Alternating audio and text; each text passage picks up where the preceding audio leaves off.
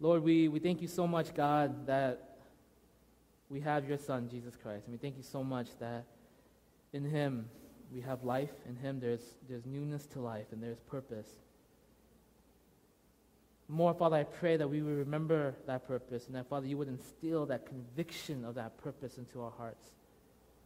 Lord, I pray that as we engage in the season of missions, Lord God, that we would do it with faithfulness, that we would do it, Father God, with continual grace. We would do it with your mercy leading us.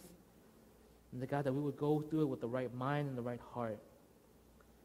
So, Lord, use the word that's about to be spoken today. May it bring, Father, awakening. May it bring, Father, conviction.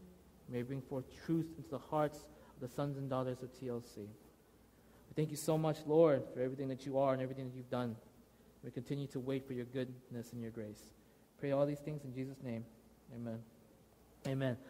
So we've been going through a 4-month series on the DNA of TLC. Basically, what are we about, right? If you are a son and daughter of TLC, if you call this place home, what is it about? What is it that we represent? What is it that we would ride and die for, right? We always say we would ride and die. Well, what is it that we would ride and die for? Our vision, our heart is to make disciples. We want to be disciple makers of this generation. We want to bring people to follow after Christ. But what does that look like? What does a follower of Jesus look like? What does a disciple maker look like? And it deals with these 4 areas that we focus on, our DNA, okay? Past 4 weeks, we talked about worship. Worship. A disciple of Jesus, a follower of Jesus is a person who worship God, who knows who God is, that gives God the worship that he deserves, right? Not careless worship, but a heart of worship. Worship in spirit and truth. And these next few weeks, we're going to go into this series on missions. See, a follower of Christ is a son and daughter who's on mission, whose life is life of mission. I'm not talking about necessarily going overseas or to a different country or to some village in some town in some different distant place somewhere, but a life that is continuously moving forward, going out, making disciples. And that's what we're trying to focus on today. Last week we talked about the call of mission. The call of mission. Right? Let me give you a review on that. Actually, open your Bibles, John chapter 17. That's where our passage is on. Second to the Great Commission. Second to the passage on the Great Commission is this passage. This is one of the classic calls to missions right here. John chapter 17, verse 13 to 19. All right? Your Bibles open up. This is what it says. I am coming to you now, but I say these things while I am still in the world, so that they may have the full measure of my joy within them. I have given them your word, and the world has hated them, for they are not of the world any more than I am of the world. My prayer is not that you take them out of the world, but that you protect them from the evil one. They are not of the world, even as I am not of it. Sanctify them by the truth. Your word is truth. As you sent me into the world, I have sent them into the world. For them I sanctify myself, that they too may be truly sanctified. Right? Second to the Great Commission, verse 18 is the classic call of missions. Verse 18, it goes, as you sent me into the world, I have sent them into the world. See, we are called into missions. We are called into the Great Commission with equal passion. Whether you are the one going or you're the one staying, you are called to fulfill the Great Commission with equal passion, equal desire, equal intensity. Right? Mission is very simple. It's whether you are the one holding on the rope, jumping into the well, or you're the one holding the rope for the person jumping into the well. Right?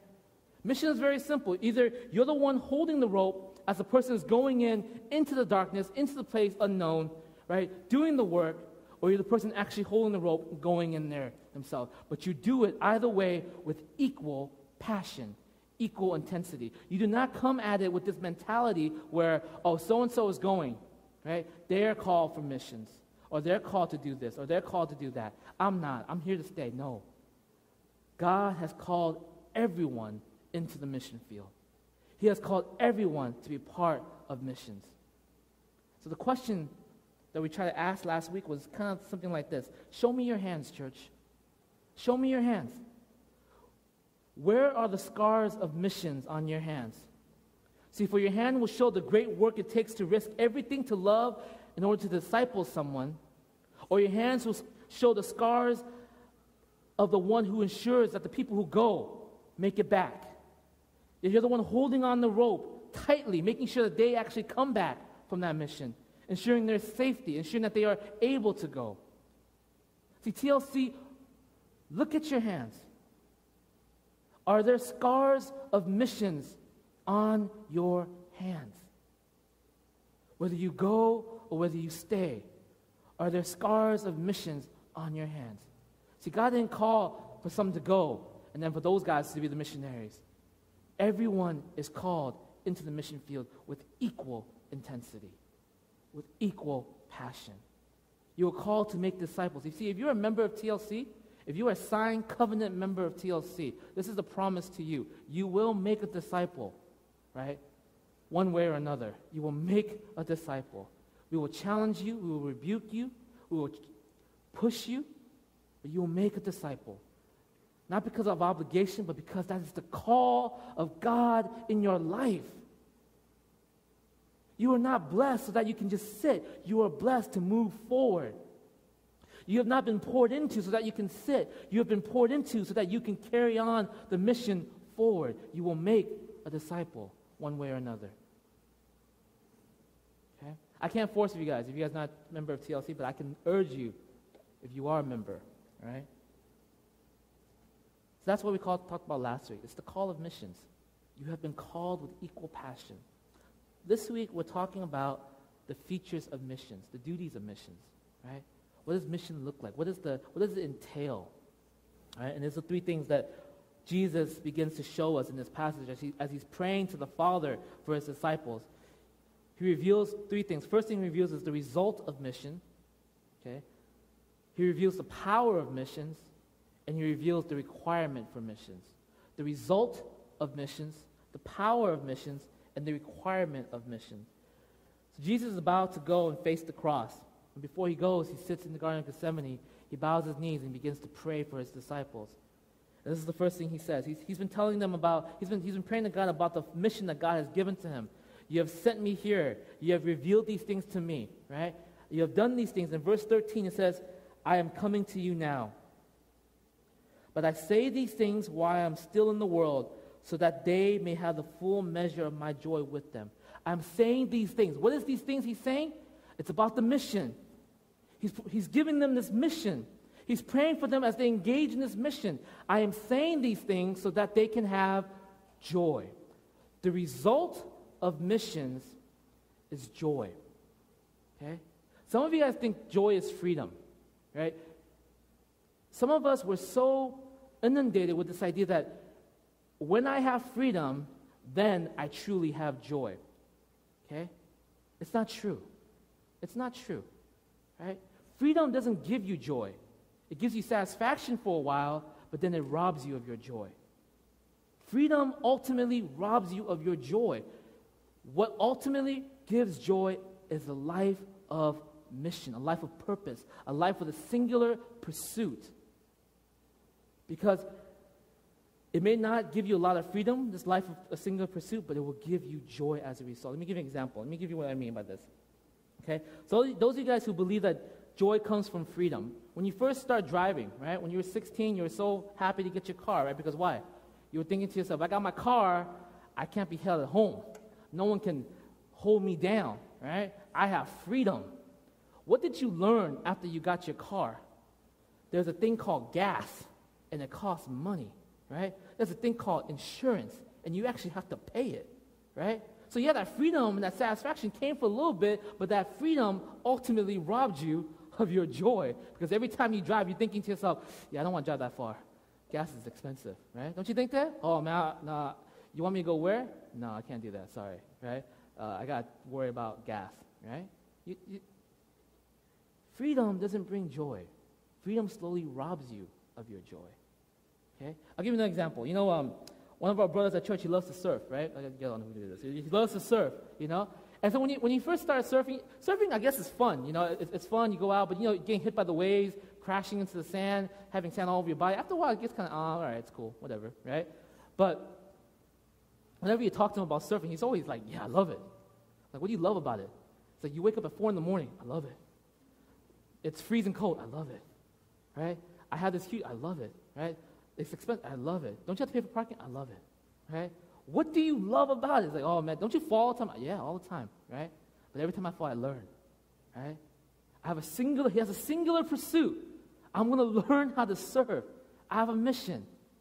I have a direction. I'm going to learn it.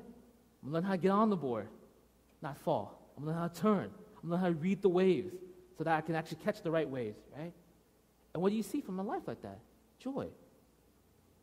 What does it cost them? Sleep. Who wakes up at 4 o'clock in the morning to go to the beach? That's crazy, right? Like, he invited me a couple times. I'm like, no, not 4 in the morning, right? They tell me, like, he goes at 4 in the morning. Everyone's out on the beach waiting for the sun to rise. He's just out there already. Like, you can't even see him anymore afterwards. He's just out there. He's waiting for the sun to rise, right? Why? Why is there joy? Because there was a singular pursuit of purpose. See, purpose and mission may not give you the full freedom. It may constrain you, but the result of it is joy. There's joy. But when you're in search of freedom all the time, it's all about my pleasure, my will, what happens? Your joy actually gets robbed from you. Right? See, there was a time when we understood this phrase, that there are some things you do because you're a man, right? You know that phrase? There are some things you gotta do just because you're a man. You gotta do it. There are things you gotta do because you're a woman. There are things you gotta do because you're a citizen. There are things you gotta do, and people don't like that nowadays. They don't like to be called out of their manliness or their manhood, right? I said, why is Pastor Tony always putting it on blast, right? What's wrong with video games? Why do you always gotta put us on blast all the time about it, right? There are certain things that a man does. We don't like to hear that anymore. You know what people mean when they say that? They mean this. There are certain things, there are causes higher than yourself. There was a time when men, women understood that there are causes higher than themselves. God, family, country, right? Around 50 to 60 years ago, what ended up happening was this philosophy. We started buying into it, where the most important thing in your life is your individual fulfillment. Not the higher cause, but your individual fulfillment. It's all about me. If it makes me happy, if it's good for me, then I'm all right. But if it's not good for me, if it does not make me happy, then it's over. Right? We start thinking about our personal freedom rather than a personal cause or mission, and we think that that's going to give us joy and beauty in life. What does that bring? Okay? You know what the result of 50, 60 years of a life of philosophy that teaches us? It's all about your personal freedom. If it makes you happy, do it. If it doesn't, don't. You know what happens? We have people who make wedding vows, promises that are meant to be forever. We have people making wedding vows and breaking them because why? It no longer fulfills their pleasure. It's not working anymore for me. It's not good for me anymore. See, if I'm not happy, then I can leave this marriage. If I'm not happy, I can leave this relationship. Because it's all about my personal happiness. We're not thinking about the actual cause and mission. And when we start to live like that, do you actually feel like you're actually being happy? No. Your joy is being stripped from you. Chasing one thing after another, chasing one freedom after another freedom after another freedom, hoping, wishing, praying that it will bring you joy, realizing it gives you satisfaction for a moment, and that moment disappears. And when you're in high school, you say, what? I want to get out of high school, get into college. Right? I can't wait till I get into college. I'll get freedom. When you're in college, you're thinking to yourself, I cannot wait till I get a job and start working and move out of my house. You get out of college, you move out into your house, you get your job, and what happens? I cannot wait until I get a better job. Right? When you get a better job, you realize you don't end up liking it. So maybe if I get married or have a relationship, there'll be something better than that. You have a relationship, you have your marriage, and you realize maybe this is not making me feel good. What if I have kids? Maybe that will give me some pleasure. You have kids, and then you wonder to yourself, man, I don't even like my kids, right? What are we going to do? Right? See, it's this pursuit of freedom that begins to rob you of joy. It's when you pursue a mission, a purpose in life, that gives joy. Some of you guys said, no, I've never bought into that, Pastor Tony. I'm my own person. No, you bought into it. Let me tell you how. Have you ever watched Disney movies? Yeah? You bought into it, right? We've been taught in Disney, except for the last one. Frozen is actually pretty good, okay? Every single one besides Frozen have been taught that you should look for your fairy tale ending, right? To ride off in the sunset in the carriage with your Prince Charming and your princess. We're looking for our fairy tale ending. And what happens when you don't find your fairy tale ending? You bone out. You leave. You walk out of that relationship. Ask anyone who's been married a long time. Ask anyone who's been married a long time whose relationship is full of joy, right? They'll tell you that joy in marriage is not contingent. Joy in marriage is not contingent upon your freedom, right? But on the mission of how deep both of you guys go. See, the joy in your marriage is not whether she's satisfying me or he's satisfying me. If they're not doing it, we'll break up. The joy in marriage comes when both of you guys have a singular mission together, moving together towards that mission that God has given to you. And what you see from a marriage like that is that these two people begin to become one. They meld together, one mind, one heart, one soul, right? And you see from their relationship joy. You see joy in the things that they do. But in the relationship, when it's all about me or all about her, what do you guys do, right? You build up like points for yourself. You know, the guy's like, oh yeah, I got 20,000 points this week, right? And then she just takes it away from you the next day. Like, no more points. You do something stupid, take all the points away from you. Like, you always try to figure out ways to like, oh, I'll let you do that if I can do this, right? Or go ahead and do that. But next time when I do this, right, you should say yes. You build that kind of like balance beam with each other. See, joy, right? Joy in any type of relationship, okay, comes when two people have a singular mission, have a singular purpose, right? See, do you understand? If there's no higher cause than your personal happiness, then there's nothing to deny your happiness for, right? If in your mind there's no higher cause than your personal happiness, then there's nothing to deny your happiness for. When there's nothing for you to die for, to live for, then the result is you're living in a world making no difference. The result of missions. You know why Jesus prayed for people to be on missions? You know why God gives us a purpose and a mission? It's not so that we can like be tired and be so drained. He gives it because he knows it brings joy. It brings joy. That's what he says. He says, I say these things while I'm still in the world. I say all these things, giving them this mission so that they may have the full measure of my joy within them. I was given the mission, Jesus says, from you. I was given this mission from you to go into this place, to die for these sons and daughters of mine who do not even care for me, but that's my mission. And as I live out that mission, there's a joy that I have. And as I give this mission now to my brothers and my sisters, my disciples, and as they carry on that mission, there's a joy there. Some of you guys live joyless life. You live your life, you're coasting through it. You know why? Because the big part is you probably don't have a mission. You don't have a purpose. You don't have a singular moment. You know, I'll give you an example. When all these kids went to Arizona, right? They came back, and this year we tripled our numbers of people going to Arizona. And I asked them, like, what did you guys do over there? And do you know what they did over there? Right? They stood in the sun. There's no shade. Okay? It's dry. They had nosebleed all the time. Right? They go out to do mission work, and then they come back. They can't even shower, right? Because they're afraid of clogging up the septic tank, so they can't shower. Right? Middle of the night, they have to stand in this worship room like without air conditioning for an hour or two, hearing the pastor preach. Right? And what happens when they come back? I can't wait to go again. Why? What did you do out there? It was horrible. Yeah, but there was joy. Because why? There was mission. There was a purpose. For those 10 days, they had a singular purpose in their life. And when you have a mission, you guys, you know what realize comes out of it? There's joy that comes out of it. See, Christians, you guys, we were called into a life of missions. Ultimately to fulfill God's work and give God glory, but secondarily, we're called into mission because it brings joy to your life. When you have purpose, there's joy. No matter how hard that purpose may be, there's joy. But when there is no purpose, when you're coasting, when you're just sitting around, waiting for the best to happen, waiting for thunder and lightning, you know what it is. You feel dry. You feel empty. You're wondering where things are going.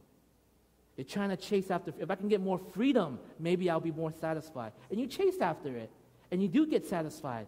But you know what happens afterwards? Your joy begins to seep further and further away from you. Doesn't it? Right? When we buy into the idea that my needs is first, we gain our freedom, but we lose our joy. Mission, the result of mission, having a purpose.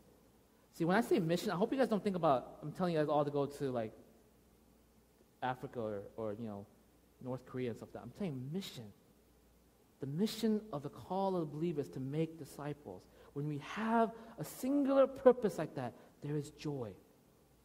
There is joy, right? And what greater purpose than the one that Jesus Christ gave him? What greater mission can we possibly have in life than the one that God himself has given? He said this, I will redeem everything. All things will be made new in me. I will redeem it all, and I will do it through you. I will use you. Yeah, you can't speak, right? You don't have the abilities, but I will use you for it. And when you go off into the mission field, when you go off and you begin to speak truth into people's life, and you see their life transformed, you know what happens? There's joy. There's unbelievable joy. Let me tell you guys this. If you guys have never brought anyone to Christ and see their life grow, right, you'll never understand that joy. To see when God would use you, you know who you are, as messed up as you are, as broken as you are, as wretched as you are, but God somehow used the words you spoke into someone's heart, transformed them. They begin to start seeking and running after God. There is a joy in your soul because you realize, I have lived my life in mission. There was a purpose. Okay?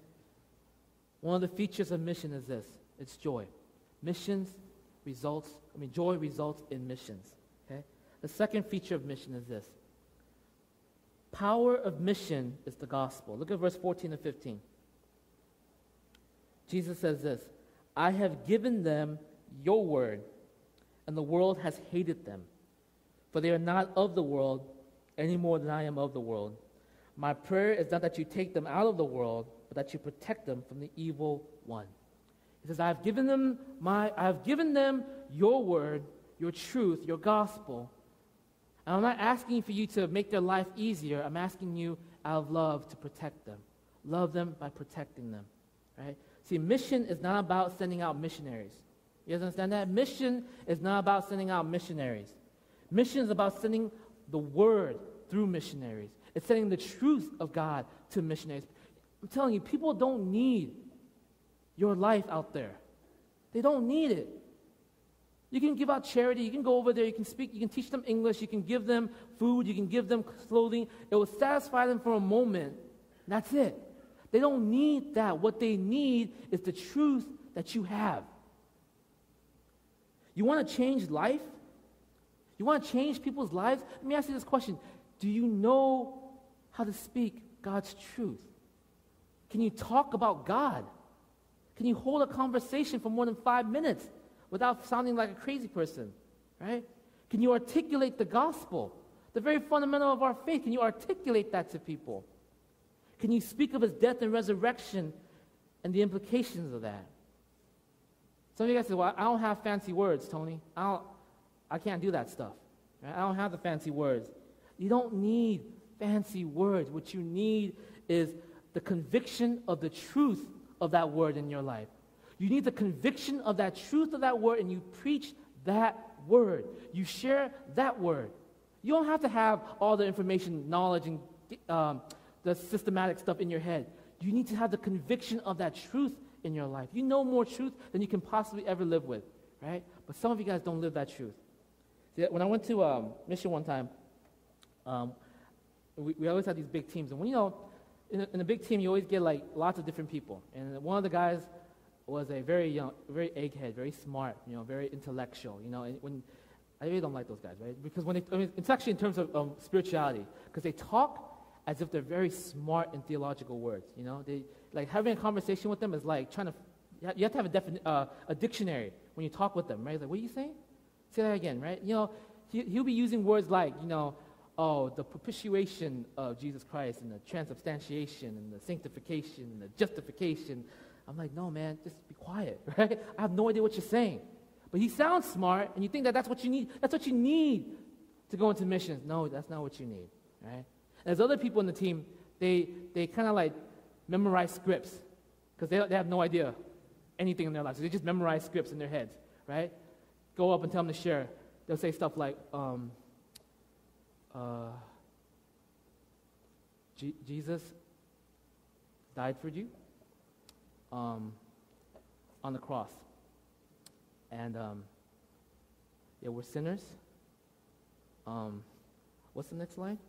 they'll say these things because they've memorized a script, right? And you think that somehow it's going to save it. No, you guys. People don't need that. They need the conviction of truth in your life. They need to know that what you are giving them is more than just clothing and food and energy. They need to know that what you're giving them is something that they can actually live with, that can actually change their lives, a conviction of that. I had this one kid one time come up. He's like youngest out of the whole team, right? But he's a really good guy. He comes up, and he just shared the message, because we're all asked to share a message. He came up and he shared. This is what he said. He just spoke with his heart. He spoke with his passion. He said, I've spent my whole life, chasing after a lot of things that I thought would fulfill me. Sex, money, power. I've given my whole life to worshiping all of these things. And at the point where I'm at now, I realize something very great. That instead of giving me life, what these things have done is they have robbed me of my life.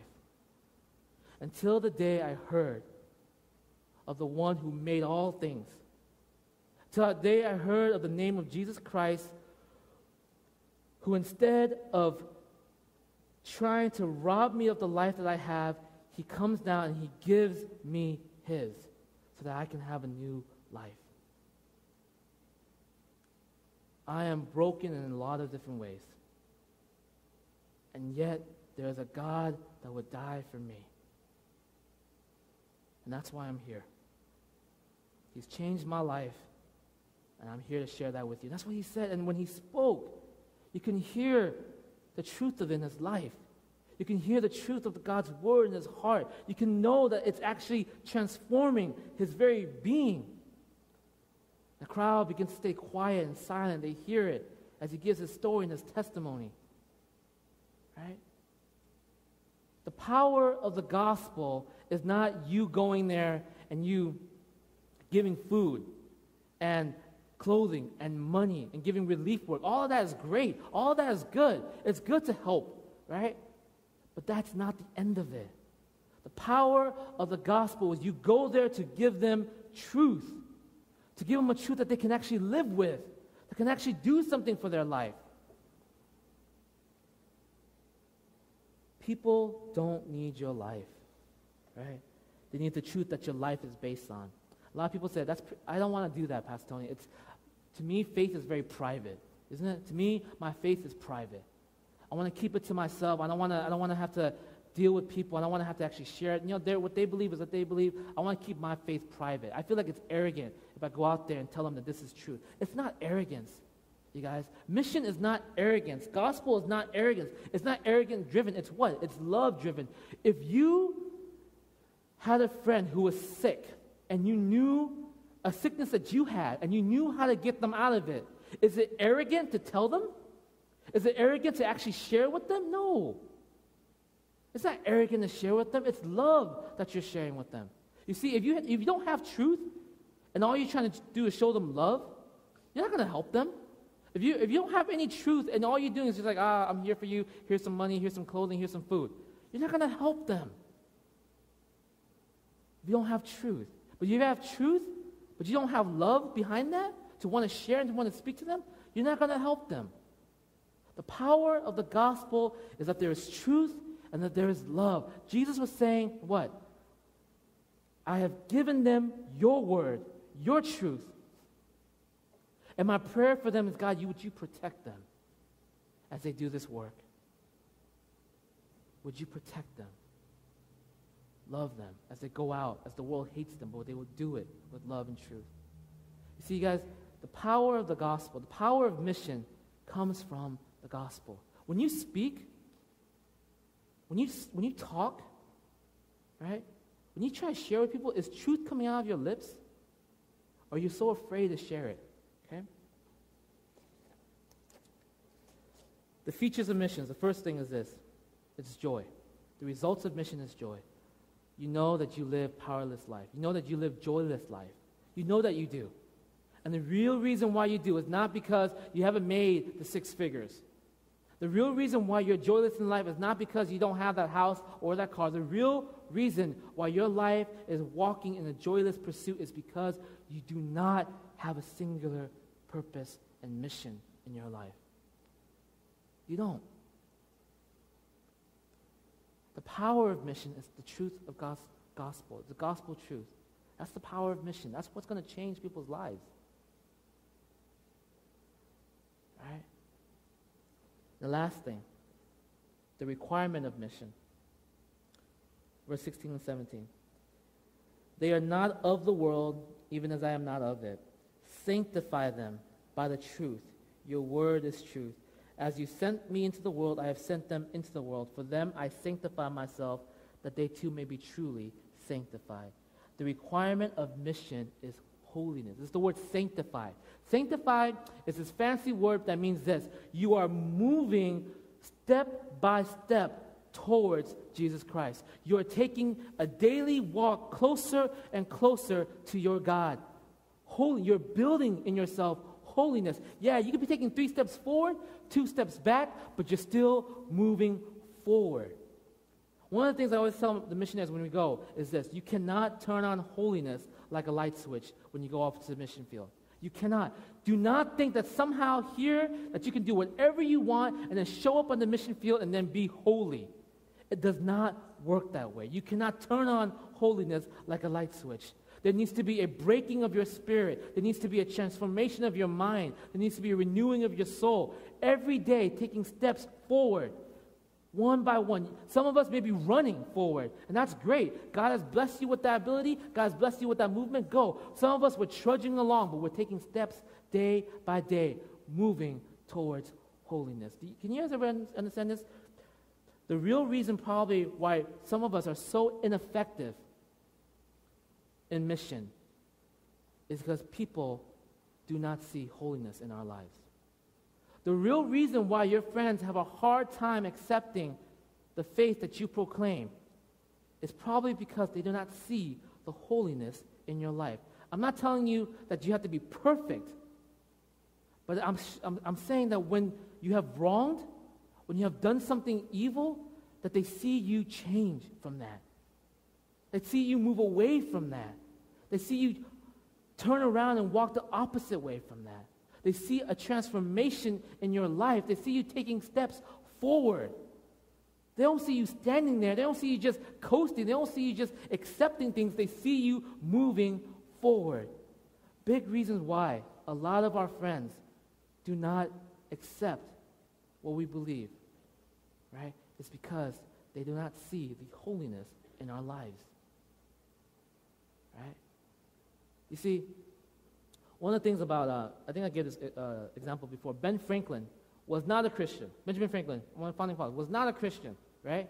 Was not a Christian, but he never denied Christianity. He actually said, I want a church to be in every city in America, right? You know why? Because one of his friends, his name was Pastor George Whitefield. He saw in Pastor George Whitefield holiness. And though Benjamin Franklin never truly bought into Christianity, he said he never denied its power. He said, if I could, I will make every single city have a church. Every single city deserves to have a church. This is Benjamin Franklin saying it. And he gave so much of his finances to George Whitefield's orphanage and his work. Because why? He saw in his friend's life holiness. He saw in his friend's life transformation.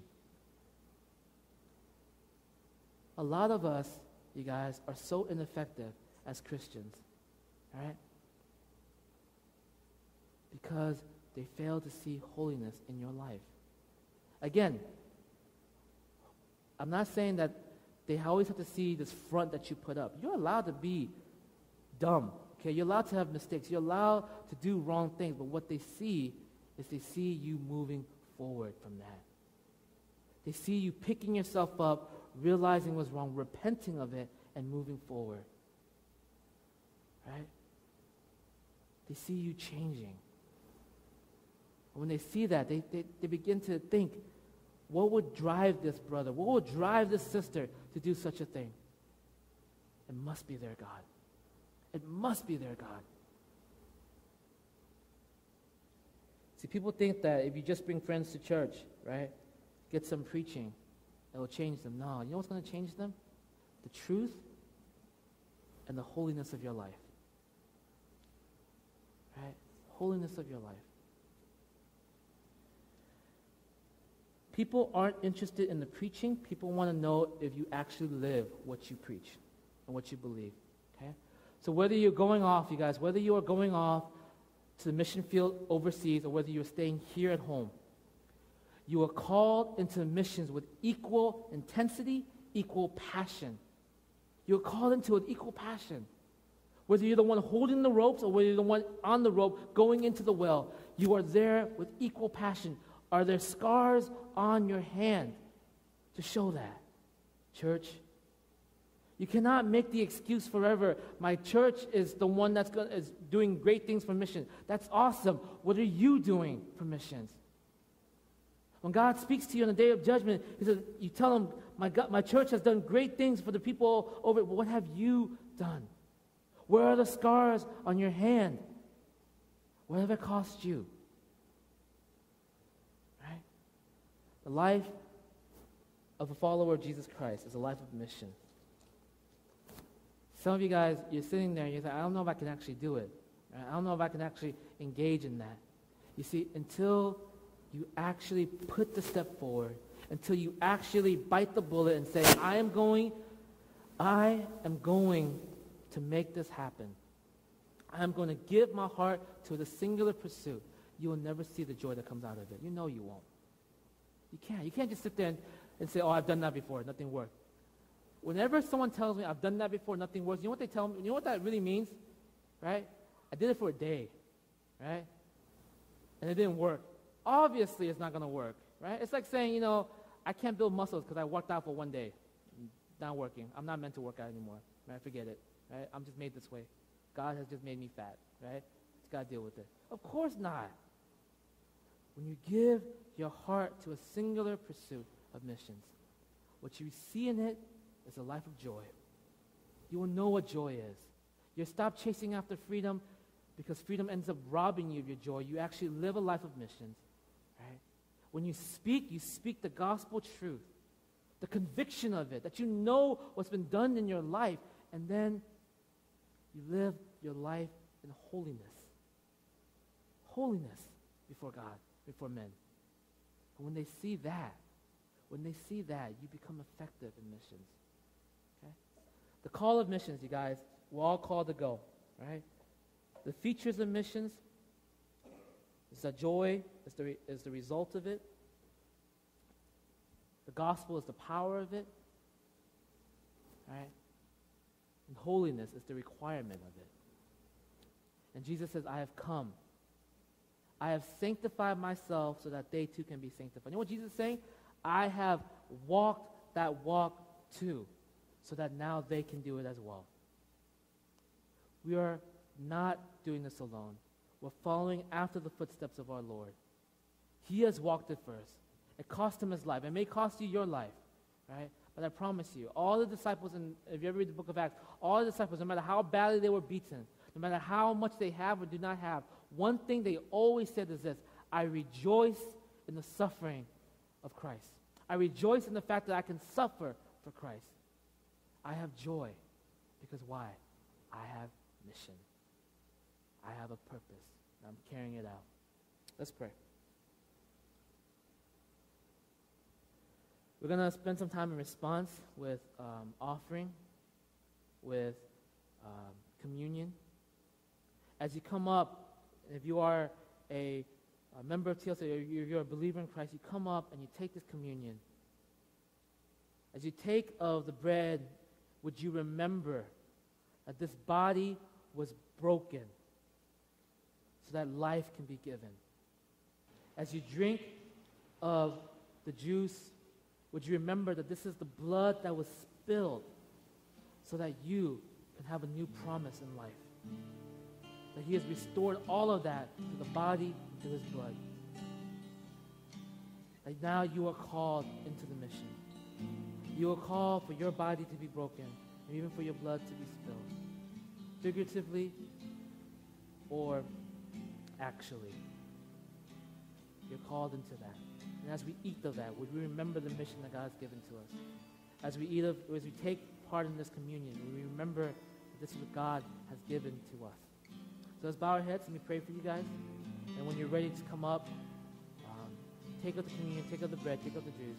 Right? As a response to him.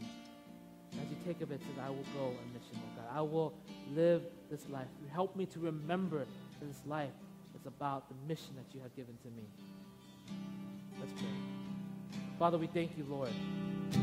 We thank you, Father God, because you have given your Son, my Lord, Jesus Christ, the mission. To come down and to live, to teach, to preach. To have his body broken, to live a life of holiness. That all those who saw and all those who heard were convicted and transformed. A life, oh God, that brought joy that we could see. I thank you so much, oh God, for that mission. Today, as we partake at your table, help us to remember that broken body and that blood that was spilled.